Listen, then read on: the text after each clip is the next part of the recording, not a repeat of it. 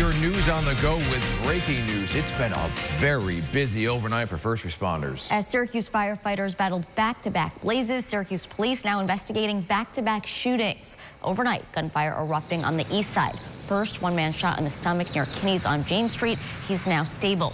Then right before we went on air, police racing to another shooting on Niven Street near Salt Springs. That same neighborhood is also where two firefighters were hurt while battling a blaze yesterday. They are expected to be okay. We're also following a fire that broke out in off-campus housing near SU. 4 students now being helped by the Red Cross.